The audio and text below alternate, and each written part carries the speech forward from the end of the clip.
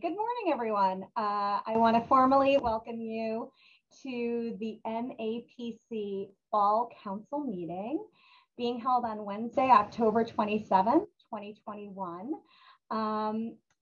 First, I want to thank you all for making time to come here today. We have a pretty important agenda and we have an award to give out, and I know that we all share in the celebration of that.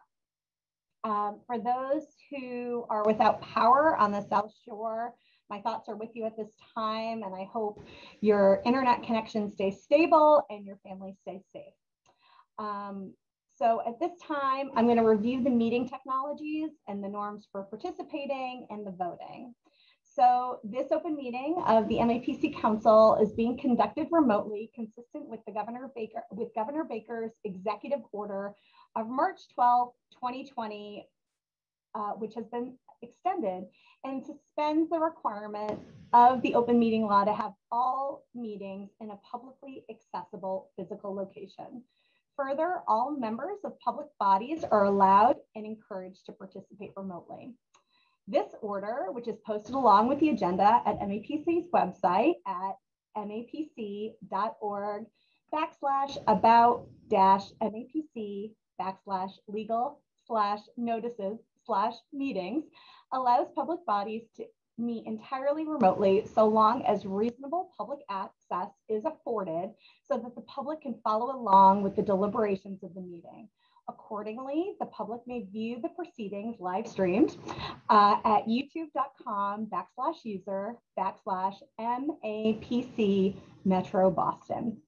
For this meeting, the MAPC Council is convening its membership by video conferencing via Zoom. Council members receive their login credentials when registering for the meeting. If you have not already done so, council members, please rename yourself with your full name and affiliation. So for instance, I'm Erin Wortman, representing Stoneham, but say you are representing an agency or ex officio like Juan Vega, it would be Juan Vega, EOHED. Please note this meeting is being recorded and most members are participating by video conference. So please be aware that if you can see each other, we can most likely see you if you share your camera. And the recording of this meeting and any affiliated conversations will be posted to the MAPC website as soon as practical. So with that, and I just want to say it's really important that we do identify ourselves because staff, hi staff, is currently taking attendance, taking quorum, and we will take attendance before the business session begins. And I'll explain that when we get to it. But first, I would like to get to our next point in the agenda, which is the presentation of the Theodore Mann Regional Leadership Award.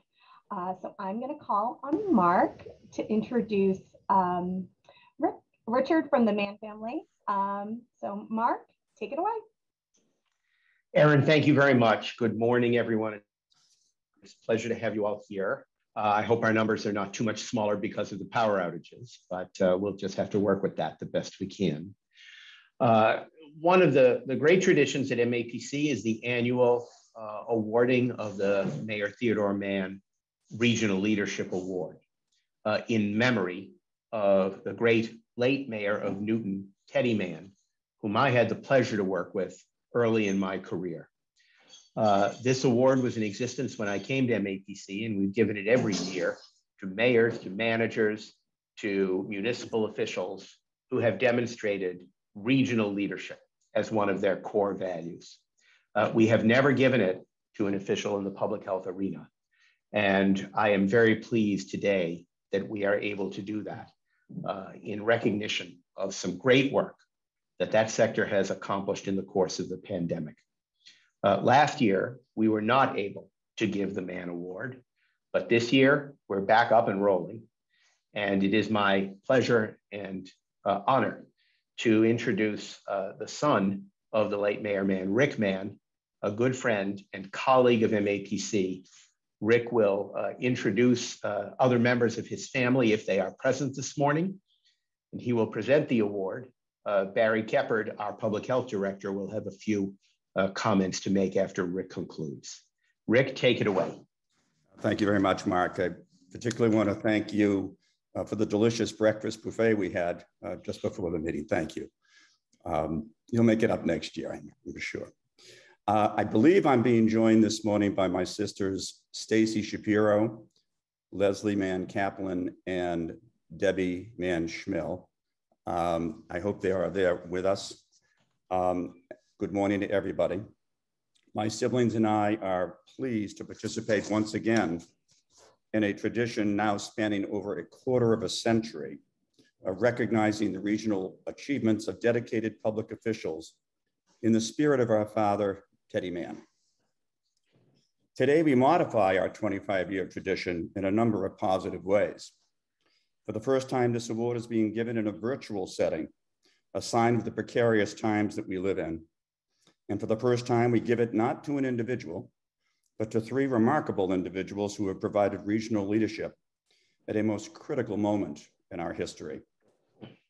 And for the first time, as Mark Drazen indicated, we are giving this award to municipal professionals in the public health field. It could not be more appropriate to do so at this time. Never before in the lifetime of any of us have we faced a greater existential threat to our communities, our country, and the rest of the world than the threat that is posed by the COVID-19 pandemic. Never before has there been a greater need for all of us, but particularly our leaders in public health, to speak out and act in a unified, comprehensive, and consistent manner. Never before has the true meaning and importance of regionalism been more evident. Meredith Hurley, Lauren Buck, and Flora Amaya are the respective health directors of Winthrop, Revere, and Chelsea, and are the key partners in the North Suffolk Public Health Collaborative coordinated by MAPC. These three communities have experienced some of the most severe effects of COVID-19 in the entire Commonwealth, caused by a myriad of factors, including economic, occupational, housing realities, and pre-existing health conditions. They have been leaders in their hard-hit communities during the most trying of times, and despite the pressures to the contrary, they have chosen to work together, learn from each other, sharing best practices and confronting their challenges together. Through their efforts, they've succeeded in building strong cross-community relationships that have promoted their respective communities' understanding and response to the pandemic.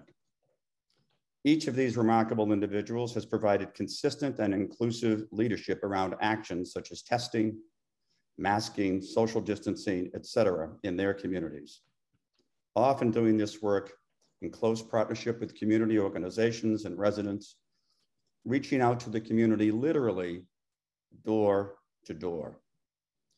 They have developed and implemented plans for the sharing of staff and services, such as hiring a regional public health nurse, an epidemiologist, and creating their own contact tracing function to track COVID cases. They have developed and implemented plans for sharing staff and services, and in addition to that, have recognized the needs of the residents in order to serve them and to provide those services directly, including food, housing, subsidies, and medicine. Following the approval of the COVID-19 vaccines, they have helped plan and execute numerous clinics, beginning with joint clinics for public safety for staff. Can you even imagine who that would be?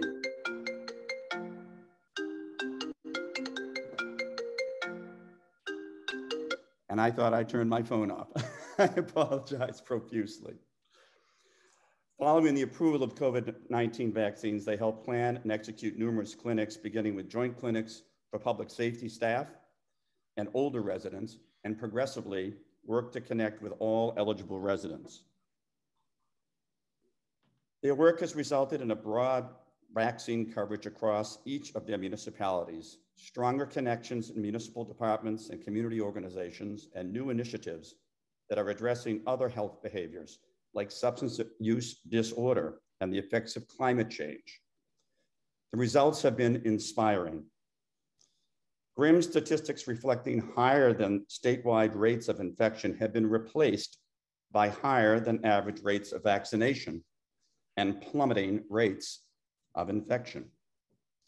It is no exaggeration to say that through their coordinated efforts, literally thousands of lives have been saved. Beyond that, their work has served as a model of public service and local leadership, strengthened by strong cross-community partnerships. They epitomize the type of selfless and cooperative approach to governance that was exemplified by Teddy Mann.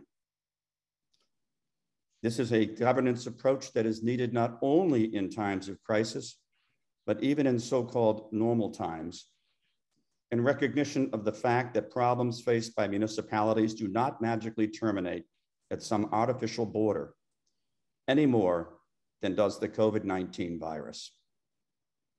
Ladies and gentlemen, on behalf of my entire family and the MAPC, it is my honor and privilege to present the 2021 Theodore D. Mann Regional Leadership Award to Meredith Hurley, Lauren Buck, and Flora Amaya. Congratulations to all of you. Rick, thank you so much. And we can applaud, and we can put applause into the reactions as well if you wish.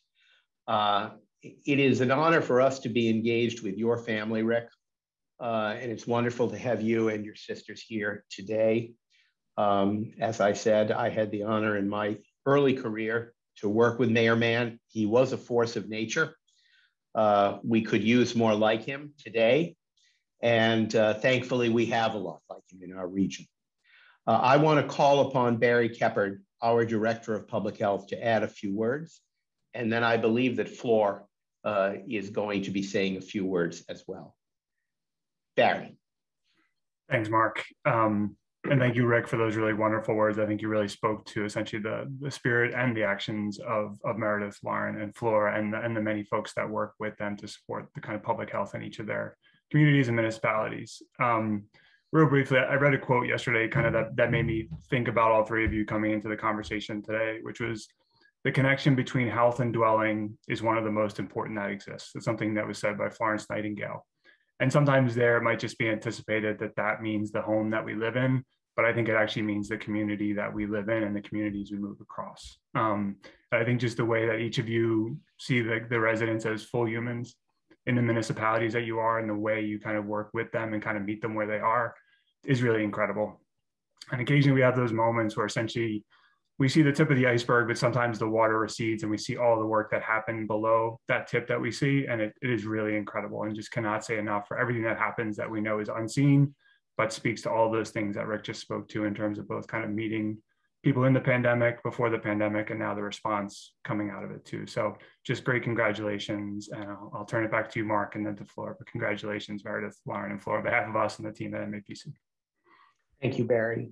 We at MAPC are all honored and humbled, to be perfectly honest, to work with these three women, and also with so many other public health officials who have given above and beyond in the course of the pandemic. It was never easy. It was not always successful, but there were so many unsung successes.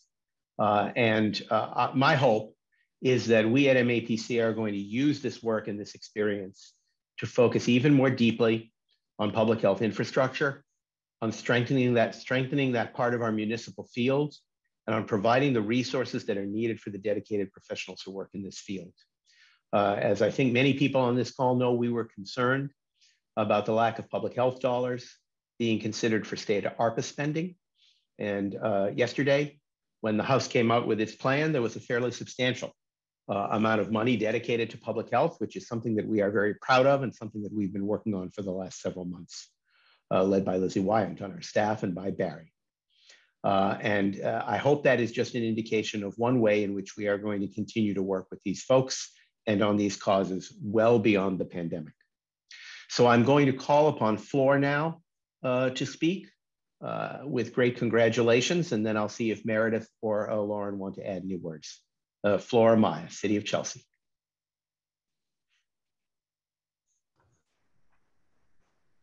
Hi, thank you everyone. Thank you MAPC for this recognition. I feel extremely honored to be part of the North Suffolk Public Health Collaborative and to share this award with Lauren and Meredith. My initial contribution actually to Chelsea's initial pandemic response was as a volunteer packing food boxes on Marginal Street in Chelsea. And from the sidelines, I witnessed our communities come together to respond to the pandemic. And sorry, every time I think of that moment, I'm actually choked up because I felt immense pride at how our communities came together, how our residents, community-based organizations mobilized so quickly to respond to this and meet the needs of our residents. I joined the city of Chelsea in February 4th, 2021, and had the honor of meeting in my city people responsible for that initial response, who were, of course, our city manager, Tama Bursino, our deputy city manager, Nat Keefe, and our public health nurse, Paula Manhattan, who guided the city's contact tracing and ensured that our community was safe. Our current success in vaccination rates is the exemplary collaborative work of across multiple sectors and cross municipal borders. Sorry, I'm actually very nervous.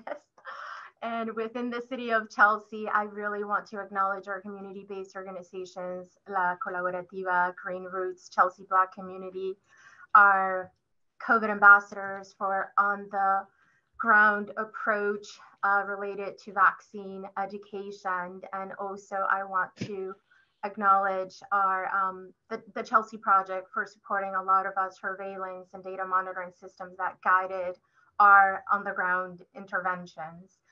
Without their efforts, without our community-based organizations having those one-on-one interactions with our residents, our vaccination clinics would not have been successful. And lastly, to say I feel fortunate to share this space with Lauren and Meredith and to be on the same team is an understatement. I'm very hopeful that as we move forward in strengthening our public health systems, the lessons learned through the pandemic will be key in facing any future challenges we may have. And thank you all for your support, recognition, and for this honor. Flor, thank you so much. It's wonderful to have you here. Thank you for all of your efforts. Let me see if Meredith or Lauren wish to say a few words. Meredith. Hi, Mark. Thank you very much. That's going to be a tough one to follow. Flor is amazing. Same as I think the world of Flor and Lauren and Barry and his team over at MAPC. And thank you to the Mann family and MAPC for this honor. It's very humbling, especially to hear your gracious words. As we're also acutely aware of the negative impacts of this pandemic, the partnership and the collaboration that has been forged and deepened through the leadership of MAPC during this pandemic has been nothing short of amazing.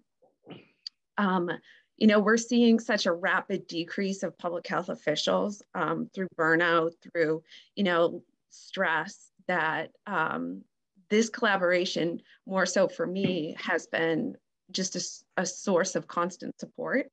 You know, our three communities, I feel like, have been extremely supportive of our roles, whereas, you know, we see so often in the press this conflict that's happening in other communities, and I know I myself have never experienced that, and I'm grateful for that, given the work that we do every day. So, you know, I come from a nursing background. I stepped into this role about 3 years ago, which is really interesting that I'm the oldest of the three of us in this experience, you know, being here for 3 years. But this is my first true experience integrating into municipal government. And without the leadership of MAPC, I think that we would have had a much harder time. So thank you.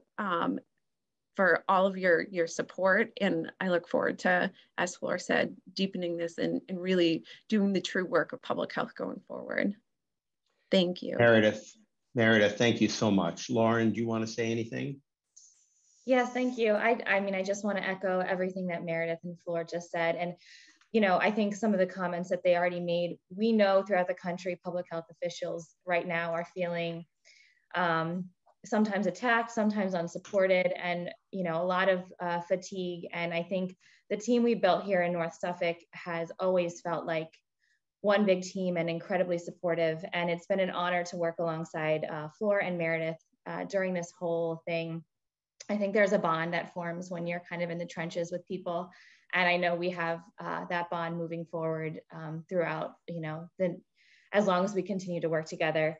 Again, I wanted to say thank you to Barry and Mark, who are just as much a part of the team as the three of us, and many long nights with Mark on the phone when we were trying to get those initial COVID vaccine clinics up and running. And it just always, you know, always incredibly supportive. I want to say thank you to our incredibly supportive administration here in Revere, Mayor Rigo, who again always says yes to anything I ask, and is just one of the best people to work for that I've ever worked for. And then just finally, all the volunteers, the school nurses, the COVID ambassadors, who are just as much a part of all of this work, and we really couldn't have done what we have accomplished up until now without them. They're somewhat of the unsung heroes through all of this, and just always thinking about them. And thank you so much for this honor. Thank you. Meredith, Lauren, and Flor, thank you for those words. I want to note that when Lauren said a few words thanking Mark, she was not referring to me. She was referring to Mark Fine, our Director of Municipal Collaboration, who, along with Barry, had the lion's share of the contact with these three communities and with so many other communities in our region in terms of on-the-ground COVID response and then the vaccination campaign. I do want to have a big thank you to Barry and to Mark and their staffs for everything they did, all the incredible work they did during the course of the pandemic. I also want to note that three people, some of whom I think are on the Zoom today, also offer their congratulations and admiration. And that is Tom Ambrosino, the city manager from Chelsea, Brian Arrigo, the mayor of Revere, and Terry Delahanty, the acting town manager in Winthrop. I know that all of them are very proud of you for everything you have accomplished, and will continue to support you as you move forward. With that, I am going to call this portion of the meeting to a close with thanks to the awardees, to everyone who has participated, and of course, to the members of Teddy Mann's family. We appreciate our ongoing partnership with you. And I will turn it back over to my boss, Erin Wharton. Thank you, Mark. Thank you. I want to echo thanks to the Mann family. It's honestly one of my favorite parts of council is hearing Rick and the family speak, and it just really is a great way to celebrate Teddy Mann's life. So thank you. And I also want to, personally congratulate the award winners. I mean, the chat is completely blowing up, rightfully so. And I think it's so inspiring, all the work you do, not only in the public health realm, but I think it's a really great sign for how great we can all be with regional collaboration. And I hope that you are, the main case study when we make that argument kind of moving forward. All right. And with that, we are transitioning to the business meeting. So first, I want to kind of go over some ground rules. So please be gracious in allowing me to cover a few ground rules for effective and clear conduct of our business and to ensure accurate meeting minutes. So please keep your phone or computer speaker muted unless you are asked to speak. Please remember to speak clearly and in a way that helps generate accurate minutes. And finally, we'll be utilizing the Zoom chat feature for all motions, seconds, voting, and any questions. We will need you to be able to identify you throughout the meeting. please ensure that you have identified yourself and that you understand how to use the Zoom chat feature. So if you look at the bar at the bottom of your Zoom screen, one of the buttons should say chat with the image of a chat bubble. If you click on that, it will bring you to the chat.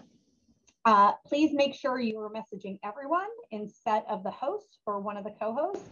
I am infamous for private messaging instead of group messaging. So take it from me, just message everyone. Council members who call in rather than join by video have been asked by our technical support team to identify themselves to the team and have been renamed. So we are also keeping track of that as well. Voting by phone participants will give an oral vote and will occur after all others have voted on a given motion. So at this time, I'm going to call up Sasha to call roll. Sasha is the Events and Special Project Specialist at MAPC. Just so we're all kind of on the same page, I know we're still kind of new at this, especially with large group meetings. Sasha began to take the role between 9:15 and 9:30 for those council members. Roll will be called to identify council members who have yet not been identified as present. So do not panic if your name is not called. If your name is not called, that means we have captured you as attending this meeting. We'll ask members to identify themselves as present or here in the chat feature for the recording of the meeting. And how we do this is the roll of cities and towns will be in alphabetical order by municipality name. If the city or town rep is not present, Sasha will then call the alternate rep. Gubernatorial members will be called in alphabetical order by last name. And finally, ex officio members or designees will then be called. Everyone got that? Great. Sasha, take it away. Thank you so much, Erin. I apologize in advance if I mispronounce your name. I will try my best to pronounce it correctly. I will start with the city and town caucus, beginning with Bolton, Erica Uriarte. Boston, John Barros. For the alternate, Caitlin Pasafaro. Braintree, James Downey. Brookline, Allison Steinfield. Canton, Laura Smead. Cohasset, Lauren Lind. Danvers, Aaron Henry. Dover, Christopher Dwelly. Or the alternate, John Jeffries. Essex, Peter Phippen. Everett, Tony Sousa.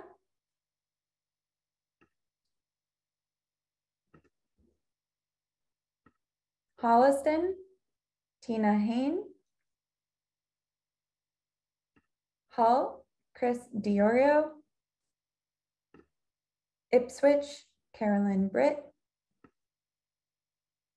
Lynn, James Marsh. Linfield, Robert Dolan. Or the alternate, Emily Catamatori. Manchester, Christine Delicio. Marblehead, Steve Levrone. Or the alternate, Rebecca Curran Cutting. Maynard, Chris De Silva.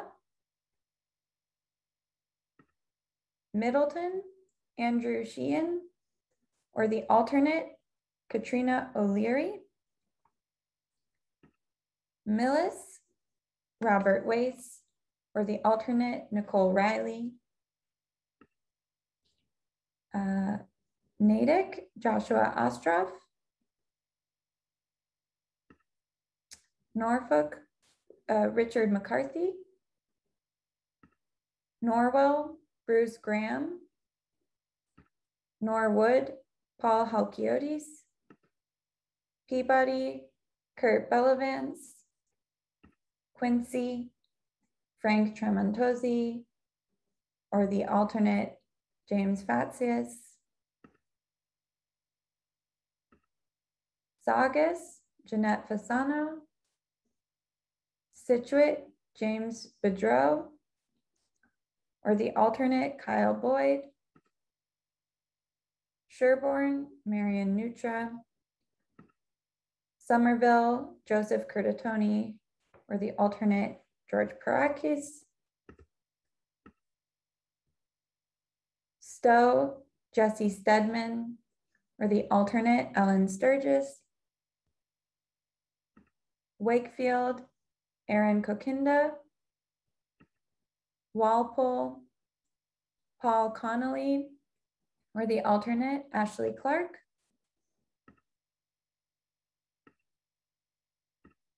Weymouth, Robert Headland, or the alternate, Carl Edsall. Wilmington, Valerie Gingrich.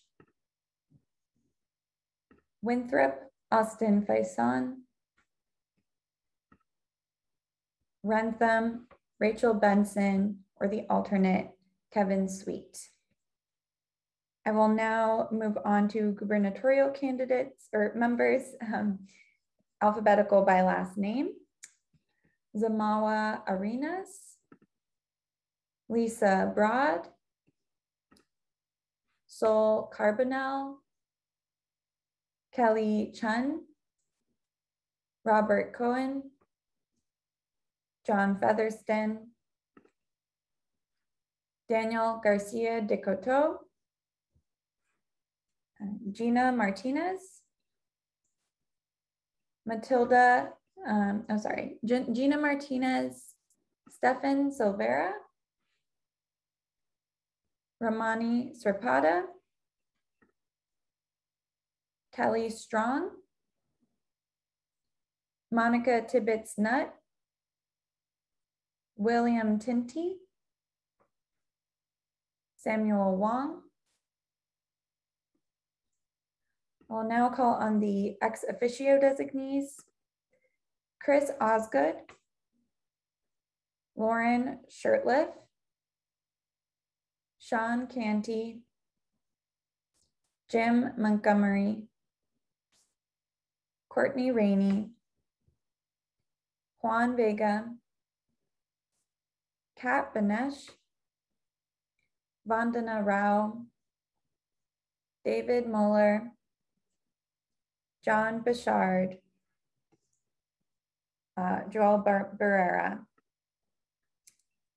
That is the list. And our total count currently, Erin, is 55. Great, thank you. I think there are a few in the chat. So again, if you did hear your name, please indicate in the chat that you are present. If you did not hear your name, that means we got you. So thank you so much all again for joining us. Erin, if I could just briefly break in here. Sure. So we are at 55. I think there are some others that are clearly coming in through the chat that might bring us up to around 60, 62. We need to be at 68 in order to have quorum. So I think what we will do is we will continue with the business meeting and then the MetroCommon presentation. Some of us will be doing some direct outreach to folks who are not here, and hopefully we'll be able to achieve quorum by the time we come to a vote on MetroCommon. If we don't, we are going to have either a special meeting or delay the adoption of MetroCommon until the winter meeting, which would normally be in late February or March. So for all of you who may not want to have a special meeting and who also have other friends on the council who are not here, this is your opportunity to text them and get them to sign in, please. We're close. I think we can make it, but we're not quite there yet. Thank you. Great, thank you so much, Mark. I know next up on the agenda is the approval of the annual council meeting minutes from May. They are not available at this time. So what we're going to do is we are going to approve those minutes at the winter council meeting, along with the minutes for today's meeting. I just wanted to kind of get everyone on the same page about that. Great. So next up is the announcement of MPO results. So Eric Barassa, MAPC Transportation Director, take it away.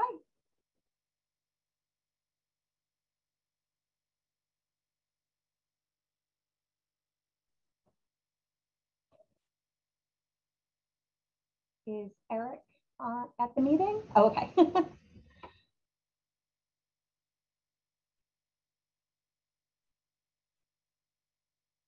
Thank you. I had to be given approval to unmute. So good morning, everyone. I'm Eric Barassa, the Director of Transportation at MAPC, and I'm here to announce the results of the 2021 Boston Metropolitan Planning Organization municipal election. As many of you know, the Boston MPO is the entity where federal and state and regional and local government comes together to jointly decide how we spend and program the federal transportation dollars that come into the region. The MPO has 22 voting members, and 12 of those members are municipalities from the region that can run for a seat on the MPO board. Out of the 97 municipalities that make up the region. MAPC, along with the MBTA Advisory Board, we oversee the municipal election process. And I'm happy to announce those results. The town of Arlington has been reelected for the at-large town seat. The city of Newton has been reelected for the at-large city seat. The town of Norwood has been reelected for the Three Rivers Interlocal Council seat. And the town of Burlington has been newly voted in for the North Suburban Planning Council seat. So that's really exciting that we have a new municipality who will be joining the MPO for the first time. And we're really looking forward. And I just want to thank the city of Woburn and Mayor Galvin and Tina Cassidy, who represented the mayor for many years at the MPO, for providing a tremendous amount of involvement and leadership from the North Suburban Planning Council. But it's great to have the town of Burlington now. Just want to remind everyone that that the next MPO meeting is November 4th, next Thursday at 10 a.m. And I want to thank everyone for the municipalities that ran for these seats and for the folks who voted and were able to submit their votes electronically. Thank you very much. Thank you, Eric, for that exciting news. And congratulations to all. I hope you find your participation on the MPO really rewarding. Great. All right, next up is the report of the Executive Director, Mark Drayson. Mark? Erin, thank you very much. I'm going to just summarize a few key things going on at MAPC these days and let people know what's happening in those topic areas. As always, if you want more information, or if you want information on any of the myriad things we don't mention or I don't mention, please just give me a buzz or send me an email. I'll always get back to you. We are very heavily focused right now on the issue of spending ARPA dollars, the American Rescue Plan funds. Those come in many broad categories. They come in funds that are available to municipalities directly or through counties. We are working with at least a dozen of our cities and towns to help them with various issues of ARPA spending, everything from figuring out what useful and good expenditures would be, to carrying out engagement processes with the public to try and have input on ARPA expenditures, to helping cities and towns to deal with the somewhat complicated reporting requirements the federal government places upon us. We are also working very actively, particularly Lizzie Wyant and her government affairs team, in coordination with and advocacy in the legislature on the expenditure of state funds that come to us through ARPA. The state funds came directly to the Commonwealth. Initially, we thought that perhaps the governor was going to allocate most of those funds directly. as he had with funds from previous recovery packages during the pandemic. But the legislature decided, nah, this time we want to be involved, Charlie. So they voted to basically put the funds in a trust for appropriation. And we have been encouraging the legislature to move quickly on at least a portion of those funds, especially the funds that might be spent by supplementing existing state programs and funds that are needed for those most in need as a result of the pandemic and the recession that accompanied it. A couple of days ago, we were rewarded with the House package that came out on ARPA spending. It's not the whole package. I think it's somewhere between 3 and 4 billion, if I recall correctly. That is not chump change. And we were very pleased with a lot of the items in that package. Most particularly, I would note that within the housing package, we had been pushing for money to be available for the modernization of public housing projects, both family and elderly public housing, and a significant amount of money was included for that purpose.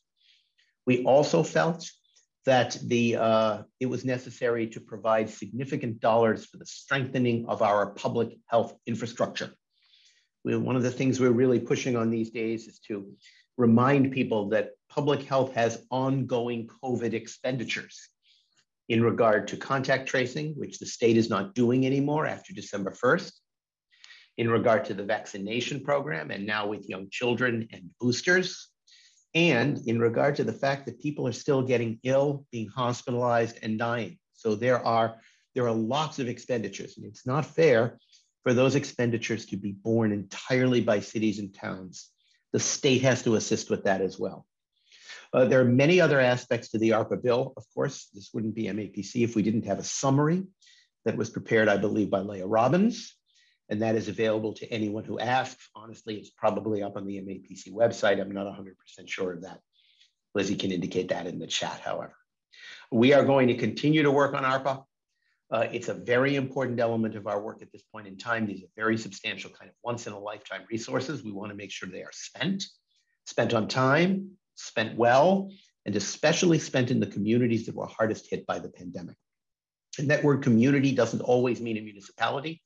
It can mean a type of person. It can mean people with, seniors, people in nursing homes, people with disabilities, women who have been pushed out of the workforce. It can mean many different things. The word community has many different definitions, and we want to make sure that the funds are used to benefit those individuals and those communities. There is another category to ARPA spending that people don't often recognize or pay much attention to. That is the fact that a lot of federal agencies have discretionary ARPA money, which they are going to release through competitive RFPs. And recently, MAPC, with a coalition of around 50 other organizations that we coordinate, applied to the Economic Development Administration for a $500,000 planning grant. And then we hope in phase 2, a substantial implementation grant to try and improve and grow the cybersecurity sector in Massachusetts, to address broadband issues in the digital divide, to make sure that many of the people who have lost jobs in the course of the pandemic have the opportunity to train for and participate in this growing segment of our economy. And we are awaiting the results of that application, but that is only one. Many other organizations are filing applications. An important one with the city of Boston that we're working on that would be throughout the state relates to clean energy in residential buildings. We're also active in that. And there are many other departments that will be coming up with RFPs. Maybe a week, 2 weeks, a month down the road, we may have an infrastructure package, and we might actually have the social service and human services package that I know Congress is working on presently. But for the moment, we have ARPA, and it's important to make sure that those monies are well spent. Another area that I wanted to speak about a little bit is a little more internal to MAPC. And that is that, as you know, in July, our long-serving and much-loved Deputy Director, Rebecca Davis, moved on to a new job. She couldn't get too far away from us, so she moved from MAPC to MACP, where she is now the Chief Operating Officer. And thankfully, Rebecca's still in the Boston region, and we're still working with her, for example, on that EDA application. However, it has called upon me, our directors, and the officers to evaluate the management structure at MAPC. You know, when I came to MAPC almost 20 years ago, there were 30 staff and 3 deputy directors. And when Rebecca left in July, there were 105 staff and 1 deputy director. And I'm still 1 person. So it doesn't really make all that much sense to run the organization with only 1 deputy. And we have decided upon a new structure that will involve the hiring of 3 deputies, 1 to oversee public affairs and advocacy, the 2nd to oversee sustainable development or community planning, and the 3rd to oversee administration. And we will be filling those positions sequentially, beginning with the Deputy Director for Public Affairs and Advocacy. I am very confident that adding this layer of strength and capability and talent to MAPC from both internal or external candidates for these jobs is going to help make my life easier, maybe a tiny bit easier, allow me to concentrate on some things that I haven't been able to concentrate on thus far, create a deeper bench of leadership at the organization, and provide really a partnership of a key executive team, which shouldn't just be 2 people, it should be larger than that. And I think that's going to be a benefit to the organization. I think it's going to be a benefit to the region. And I hope that all of you will not only monitor this, but when the job descriptions come out, encourage people to apply. And we are also continuing to grow at MAPC in 2 ways, I would say. One is we're simply adding positions. Every time we seem to say, well, we're going to stop now, we're going to slow down, we're not going to grow anymore, we don't have any more space.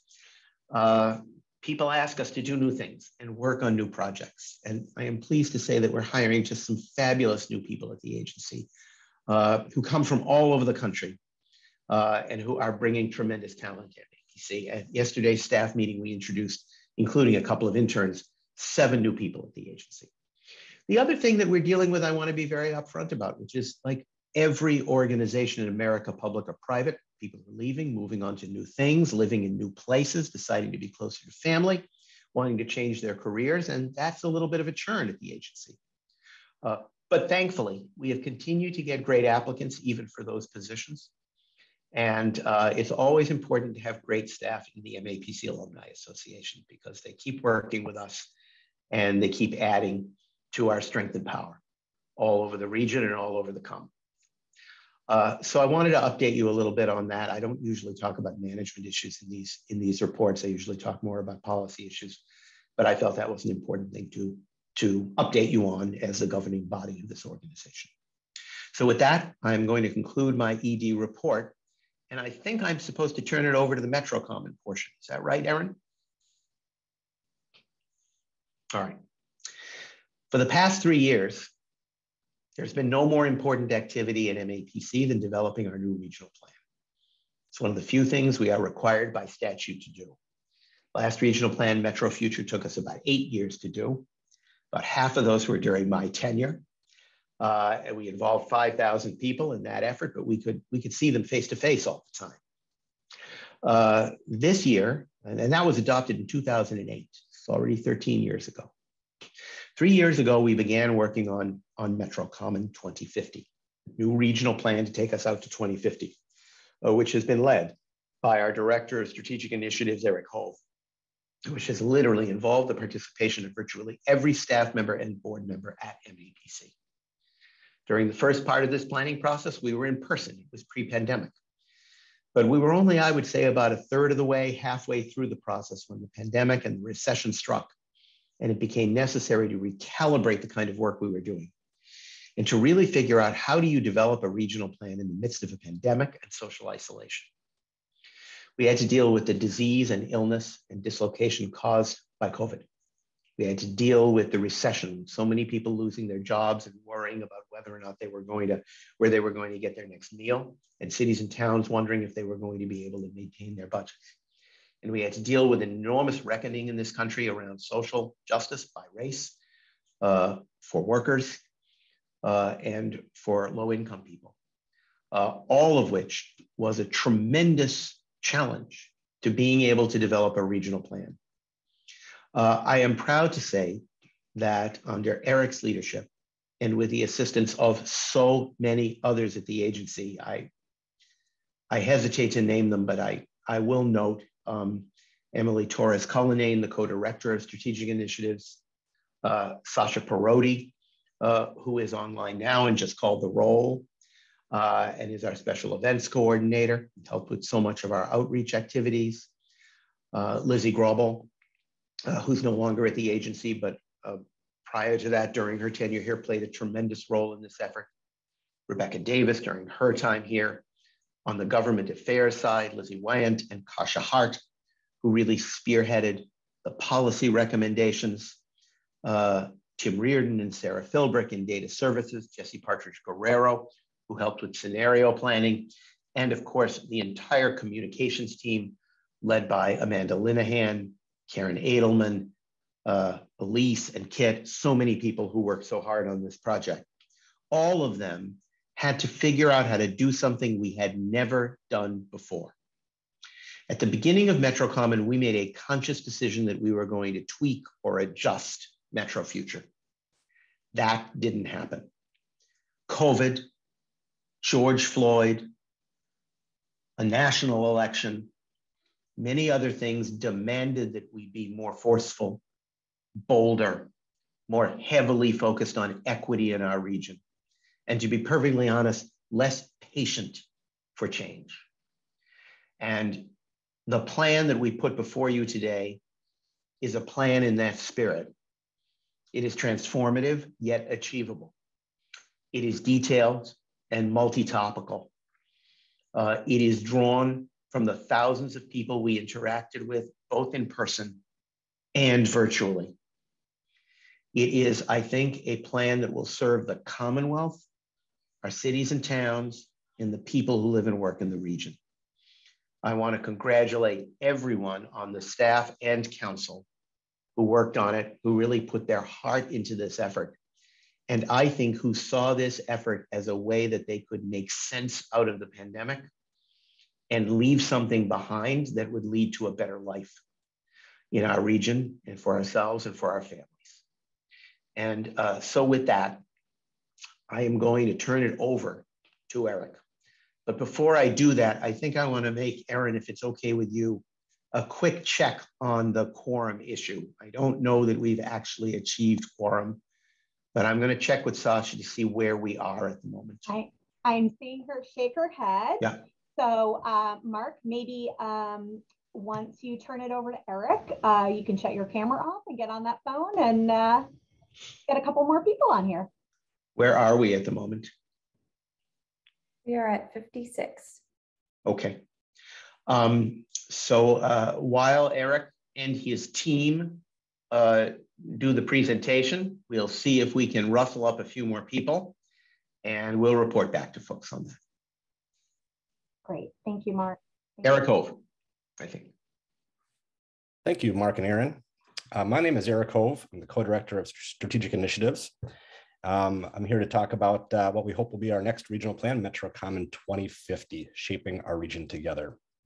It was 13 years ago when this council last adopted our regional plan, Metro Future. Today, we're going to walk through some of the highlights of the MetroCommon plan. I'm joined by my colleagues Kasha Hart and Emily Torres-Cullinane. We'll have some time for questions and feedback, and then we'll be asking for your vote to adopt this as the next regional plan. The MAPC region is made up of 101 cities and towns, as you all know, each of them with their unique history, specific personalities, and particular challenges. But we also share much in common and depend one another on our success moving forward. The regional plan and our strategic priorities is really what guides our work through MAPC.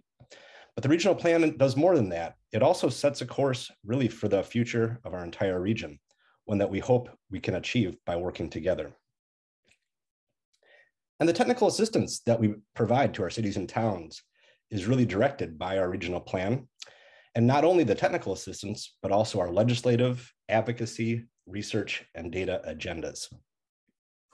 And like I said, 13 years ago was when Metro Future was adopted. it set out a bold smart growth vision for the region, one that also calls for much greater regional collaboration across municipal boundaries. And in certain ways, we really have seen significant progress towards these goals in the last 13 years. To take one example, our cities and towns have seen tremendous investments over that period. And to take another, while working across municipal boundaries is never easy, especially in Massachusetts, we have seen unprecedented collaboration as a result of the pandemic response, as evidenced by the Mann Award winners that you heard earlier today. But in recent years, it really has shown a brighter light on both the acute and chronic crises that are unfolding across the region, whether it's the high cost of housing, a transportation system that doesn't work for most of us, great disparities along racial and ethnic lines, and even the climate change impacts that we're seeing even today outside our windows. And this was the stage that we inherited as we sat down to begin the work of MetroCommon 2050. And this plan that we're asking for your vote really was the work of thousands of people working together. We were guided by a dynamic and diverse external advisory committee, a community advisory committee, our executive committee as well. And we talked to people really throughout the region, starting in person with sub-regional events from the North Shore to the South Shore to Metro West. And then as the pandemic hit, we had to pivot to a remote-only online engagement platform. We also met with state municipal leaders, had municipal breakfasts to kick off each of the planning years of the plan. In the first year of planning, we asked people what their visions for the future was. What does Metro Boston look like if we're to succeed? What does our neighborhoods look like? What does our environment, how does our environment work? And then we moved into year 2, where we asked people and explored what we believe are our biggest challenges that we have to overcome to meet that vision, as well as the greatest opportunities that we can build on as we move forward. We also introduced the concept of key uncertainties. How can we adapt when things that we're not planning for show up, including growth projections on a variety of scales over time. And in the last year, we really focused on the actions needed to get us to the goals. Not only the actions that MAPC can take, but the actions that our state legislature and our city and town governments can take as well. And we really sought to create a plan that people are excited to implement. We wanted to provide a sense of agency and hope for the future, that we're not just victims of what happens through external forces, but that we have the ability and the wherewithal to shape the future that we really want. And building on the core tenets of MetroCommon of smart growth and regional collaboration, we also set out to really center equity and resiliency as 2 more core tenets of both MAPC's work and what we hope will happen in the long term for our region. And finally, when it comes to implementation, we're not able to implement this plan alone. We're going to have to maintain and build strong relationships, again, with the cities and towns, state officials, and community-based organizations to really push this agenda forward and to realize our shared dreams. We set out to establish that bold yet achievable long-term goals for the region. It's going to take a lot of hard work to get there, but I'm convinced that we can do it. As I mentioned just a little bit ago, we introduced uncertainties and projections for future growth. And we spent a lot of time really developing products, web tools, and research to help our allies, our stakeholders, and our constituents, our cities and towns, help to better understand the dynamics that are at play in our region, and also to help them in implementing their local priorities as well. And finally, we set out to really push the envelope on recommendations that we can act on in the short term in the next 2 to 6 years that will set us on that path for long-term success. And the last year and a half was unexpected, to say the least. Life has been upended in so many ways, but as we rebuild, there is some cause for hope. To take one example, early on in the pandemic, there was great fear over what was going to happen to our state and local budgets. But now, thanks in large part to federal funding, we have a once-in-a-generation opportunity to start building back in a much more equitable and sustainable manner. What are we going to continue to do is this plan will evolve into a digital plan, one that will be much more accessible, easy to navigate, and one that will be translated into Spanish as well. We also are developing indicators that will help us measure the progress the region is making towards the goals of the plan or away from them, if that may be the case. One of the indicators that we recently developed looks at where new development happens, and it has some sobering conclusions.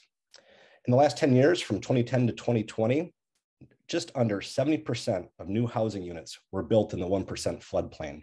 That's 9,000 units of new housing that's vulnerable to climate impacts. And what about commercial development? Nearly 60% of commercial development was also located and constructed in these same floodplains. And here's the vision that we laid out, the vision that we heard as we talked to people throughout the region. What do they want for transportation? What do they want from climate? We actually really do want to hit net zero, sooner the better, in order to limit the impacts of climate change. We want healthy and safe neighborhoods. We want to give people the ability to thrive and to pass on wealth to future generations. And finally, our action areas are the main organization of the plan. These again are the topic areas that we heard have the greatest opportunities as well as the greatest challenges that we must overcome in the years ahead. And in these action areas, we also commissioned artists to help tell stories, to help shed a new light and to put a human face on these challenges and opportunities that we explored. And finally, they are the container for the recommendations or the actions to get us on the path to success. And with that, I'm going to turn it over to Kasha Hart, who's going to talk through the recommendations. Thank you. Thank you so much, Eric. Again, my name is Kasha Hart, and I'm a policy analyst with the Government Affairs team. First, I just want to give a special shout out to Lizzie Wyatt, who's our Government Affairs Director, who co-led the development of the policy recommendations with me. I also just want to take a minute and give kudos to all of the staff that worked on these 20 policy chapters. I know I personally learned so much from their expertise, and I'm just so grateful for their patience and their persistence as we work through the many drafts of the recommendations and ultimately got to the final drafts that we are sharing with you today. This process also leaned on the expertise and the experience of so many people from outside of the agency that Mark and Eric have already spoken to, but just want to speak for a moment on all of the engagement that happened around the recommendations specifically. So the engagement process was incredibly thorough, and that is thanks in great part due to the work of Emily Torres-Cullinane and Sasha Perotti. But we conducted focus groups for all 20 policy chapters, meeting with policy experts and advocates and members of partner organizations. We also conducted focus groups with members of the legislature, as well as with individuals who would be most impacted by the recommendations. And we read through all of the input, and I think these final documents are all stronger as a result of the feedback and the comments that we received. So I just want to put a little bit of emphasis on all of the people that have played a role in getting us to where we are today. Next slide, please. So here are just a couple of points of emphasis or common themes across the recommendations. First, as you know, Mark has already spoken about, an equitable and resilient recovery. The recommendations are one of the shorter term components of the plan. And so while the plan is MetroCommon 2050, the policy recommendations are intended to be implemented on a shorter timeline, closer to 2030 or so. We know we're going to be in recovery for a long time and feeling the economic consequences of the pandemic for a long time. So it was important to us that we address that head on in the plan. And we really think about how we are confronting some of the inequities that have been laid bare over the past 18 months. We also wanted to make sure that we're addressing root causes. So this is a common theme that emerged in all of our focus groups. We were really encouraged not to just put Band-Aids on different issues, not to focus on the symptoms of a problem, but instead it uses as an opportunity to start to chip away at some of the structural issues that lead to the inequities that we see today. So another common theme is addressing synergies or connections across different recommendations. This came out throughout all of the focus groups. As you read through the documents, you'll see that we tried to cross-reference the recommendations where we could, where we thought it was appropriate, but just a couple of places where those sort of cross connections happened. Home ownership as a primary vehicle for building wealth. So we talk about that in both our wealth building recommendation and our affordable home ownership access recommendation. We are seeing just a really strong connection between public health and climate change and how land use in the built environment plays a role in all of that. So we wanted to make sure those recommendations were all interconnected with one another. Obviously, accelerating electrification, that has major implications both for the building sector, so homes and businesses, as well as the transportation sector. And then finally, more inclusive and collaborative regional governments. Themes from the dynamic and representative government recommendation really cut across all 20 of the policy chapters. And we saw during the pandemic the importance of local governments working together, and we just want to make sure we're enabling more of that in the future. Next slide. So finally, we just wanted to highlight a couple of particularly innovative recommendations that are included in the plan. So first is this idea of creating a climate infrastructure bank.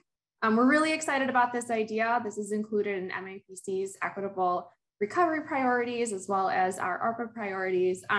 We think this is really important for catalyzing an equitable and resilient recovery. By creating this kind of infrastructure bank, we can put some initial capital towards major mitigation and resiliency projects. And so this can act as a vehicle for making those down payments on these major projects that could potentially later be supported by federal recovery dollars.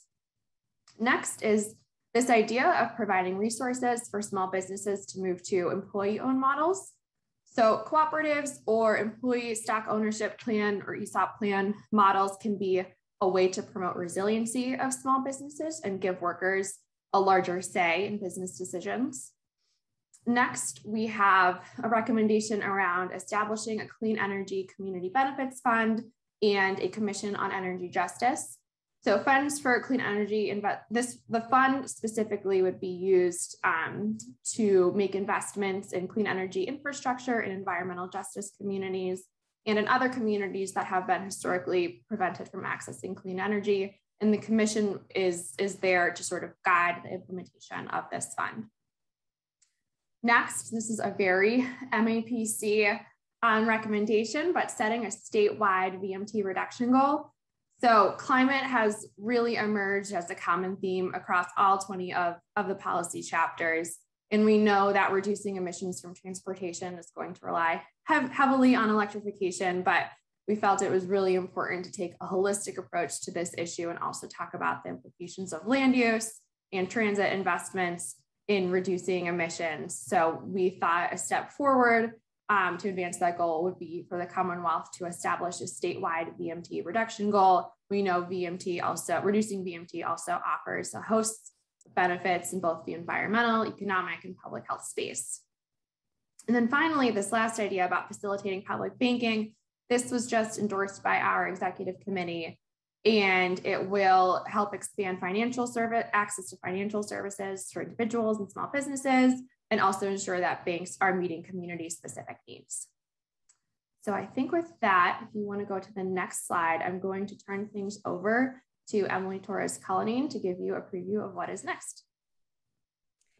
Thank you so much, Kasha, and thank you so much, Eric, for this morning's presentation. So upon adopting MetroCommon, when we can do the vote, we will be kicking off MetroCommon 2052U, a series of local conversations and presentations of the regional plan. What does that mean for you, your municipality, agency, or organization? Well, we'd like to come to you and discuss the recommendations in depth. We'll tailor the content to your needs, your schedule, and your shared priorities. We are happy to present at public or internal meetings with governmental or non-governmental bodies. Everyone has a role in making our region a more equitable and sustainable region. From here on in, we are also looking to partner with you. We want to know, what MetroCommon recommendations do you care deeply about? What priorities do you share with the plan? How can we work together to elevate certain components of the plan? We are looking for anyone that would like to advocate for MetroCommon and collaborate on its implementation. Please reach out to us if you're interested to discuss that a little bit more. I also want to add a quick note here on the plan's products that you can use in your work. Eric mentioned some of them. When we started the design of MetroCommon, you asked for research and web tools, messaging support, and best practices and policy ideas. We encourage you to use the research that was done throughout this planning process. Some examples include the housing submarkets, the diversity deficit report, and the zoning atlas. We encourage you to use the storytelling pieces, such as the short film Living Together, the At Home in Boston video, and the action area illustrations that we've been sharing in MEPC Matters monthly. They will also be on the digital hub. And we encourage you to explore and use the best practices and policy ideas in the recommendations. MEPC has already actually started to incorporate some of them into our current policy agenda. And lastly, in the spring, we will be rolling out MetroCommon with a formal in-person kickoff event and media campaign. We'll be translating our documents and making sure to share back the plan with everyone that participated in the building of the regional plan. So stay tuned for those details and how you can participate. Next slide. So what does implementation look like and what role can you play? Sign up for the MetroCommon to You presentation by clicking on the link that Sasha is going to add into the chat, or contact Eric Hove. Endorse the plan. For example, one of our external advisory committee members, James Fuccione, the senior director at the Massachusetts Healthy Aging Collaborative, has already moved to adopt MetroCommon 2050, making it an age-friendly plan. Join the rollout event in the spring. We would love to see you in person. And if you would like to present or speak, please let us know. Share the plan widely with your constituents, peers, and collaborators. This spring, we'll have social media cards for you to post and share. And hopefully sooner than that, we can send out the website, the digital hub, that you can also share with your colleagues. And partner with us. I can't say that enough. This endeavor can be achieved. However, MAPC cannot do it on our own. We need you. We need your support. We need your action. Once adopted, you become the implementers of this plan. All right, so with that, I thank you all and I pass it on to Erin, I believe. Yes, thank you, Eric, Kasia, and Emily. I can't even believe it's been 3 years, but it's a really incredible document. And at this time, we're going to open it up for discussions or questions and feedback. So what we're going to do to kind of maximize this opportunity here, I'm going to ask if there are any questions at this time. During the discussion period, I'm going to ask participants or interested parties to raise your hand. When I say raise your hand, I mean I want you to use the reaction button to raise your hand. So when you look on the chat, you see Emily's face right now. Underneath Emily is the reaction button. You click on that. I see Adam is waiting right now, but you want to just click on raise hand, and I will call you in the order in which I see you. So Adam, go ahead. Adam of Burlington. Hi, thank you, Erin, and good morning, everybody. Quick thank you to Eric and Kasia and Emily and the whole team that worked to put together this amazing plan. I really don't have a question. I wanted to lend a supportive comment to the excellent work and the excellent product that you've produced. I think comprehensively, MetroCommon rises to the myriad challenges that we have before us as a region. And it rises to them in a manner that produces recommendations that are applicable to the smallest towns within the region, as well as the largest cities. and within that context produces or provides a wide range of options for consideration. I'd add that as some of us read it, or some of those on the call and then those in our communities read it, there will be parts of this plan that are hard to read and hard to consider how we'll go about implementing them. But I think that speaks to the challenges that we have before us and the importance of working hard, having hard discussions in our communities to meet those challenges and to try to achieve the vision that MetroCommon has laid out. And then I think the final thing I would say is I hope we can all do it in a manner where we go hard on the issues, but easy on the people, because we have big issues to tackle, but we're all humans trying to find our way forward in this increasingly challenging world. So with that, I really want to congratulate you for a job well done and look forward to supporting this plan and working towards its implementation in the decade to come. Thank you. Thank you, Adam. That was great. Next up with their hand raised is Keith Bergman of Littleton. Keith? Thanks very much. I'm a member of the External Advisory Committee that's been working these last several years, and I'm also immediate past president of MAPC, and so I've been working. I even remember Metro Future in 2008, as many on the call do, and I've been proud to see this organization continue to develop as a leading voice, not only in our Commonwealth, but in our country for smart growth and regional collaboration. And to me, MetroCommon 2050 represents some of the very best work that MAPC has ever done. Work that is the regional planning agency for Metro Boston. It is uniquely called upon to do. And I appreciate very much the boldness and the vision and the thoughtfulness of this very consequential plan. Its focus on the impacts of climate change and equity and economic justice are particularly timing and compelling. In every way, it is worthy of the great organization that MAPC has become, and I would urge fellow council members to adopt MetroCommon 2050. Thanks so much. Thank you, Keith. If anyone else, thank you for those who just joined. You must have got our text messages or emails. I appreciate it.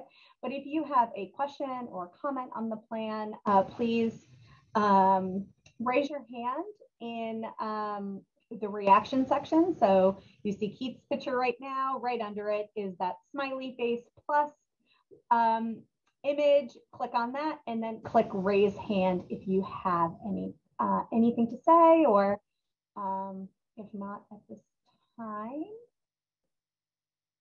I'll just give it a couple more seconds.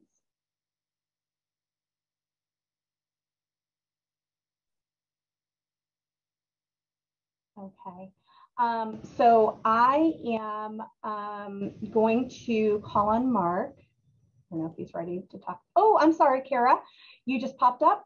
So Kara of Brookline, go ahead. Hey, good morning. Thank you. Just wanted to ask really quick that MAPC consider in future regional plans, including in the introduction, an explicit statement about which policy, regulatory, or funding realms this regional plan has a direct or indirect influence. For example, the work that Eric spoke about earlier, but also about how it informs regional transportation funding and serves as a regional guidebook for EDA grants. I think this kind of straightforward statement in the document would help people understand why they should participate in the process. It would help us explain the importance of this document to our local leaders while helping them discern that in most cases, MAPC's setting of regional goals will actually have very little direct influence in their flexibility to govern locally, at least in the immediate timeframe. That could help right size their concern or excitement about a regional plan. And I look very much forward to supporting this plan and hope you'll consider that in the future. Thank you. Thank you. And I don't think, Kara, we need to wait 10 years before we include such a statement. I would regard that as kind of a minor modification that we could probably incorporate something to that effect in the introductory documents. All right, I am seeing no other hands raised. Mark? Well, it is kind of truth time in terms of quorum. I think it's important to remember that we are facing power outages throughout the region. Even a few of the people who have joined in the last few minutes have said they're joining by phone because they can't use their computers. Sasha, what number are we at the moment? I think it's 61 or 62. 61. Okay. So I don't see any realistic way in which we can reach 68, which is a requirement. And we're going to have to, either do a special meeting or do this at the Winter Council meeting, which will be at the end of February or early March. And that's just the way it is. We've had 4 council meetings since COVID began. So we've had 4 council meetings virtually. We have achieved quorum at every single one of them, but we did not have power outages at the previous 4. And even as Sasha was reading the roll, I kind of was picking up on the geography of the people who were missing and could see some patterns there, I think, particularly north of the city. So we will re-caucus and figure out a way to handle approval, but I don't think we're going to be able to have the vote today. And Mark, just something in the chat that kind of has been brought up is that to incorporate Kara's suggestion as part of the future vote. Yeah, I agree with that, and I don't see a reason why we can't do that in this document. I don't want to have to wait another 10 years for another regional plan. I don't think I'm going to be involved in that regional plan. So I will work with Eric and the rest of the team to make sure at least a few sentences in the direction of Kara's suggestion are included. Great. Thank you. Yes, unfortunately, quorum or a lack of quorum doesn't allow us to formally vote at this time. I love the excitement for a special meeting, but we will have a conversation about it offline and go from there. And I agree, the sooner the better, right, Richard? Because I already see the excitement that people have and wanting to start to implement this and talk strategies and really start to work together. I think we're all feeling really inspired today. So unfortunately, we can't vote, but I am loving all this excitement. And I agree. Thank you so much for all your work, MEPC, the External Advisory Committee, and everyone that's here today. Mark, is there any other business not known at the time of this agenda? No, there is not. Okay, great. So what I'm going to do at this point is I'm going to ask for a motion to adjourn. Will you please, if anyone would like to do that, please put that in the chat. Oh, Josh, are you looking to do that? Not in the chat? Josh from Natick. Oh, okay. I see. Move second, whichever. So, totally understand. We're in very weird times. So the motion was made by Yolanda Greaves of Ashland, and the second was made by Josh of Natick to adjourn the meeting. Motion is made and seconded. Council members, if you will please vote in the chat. First, the ayes.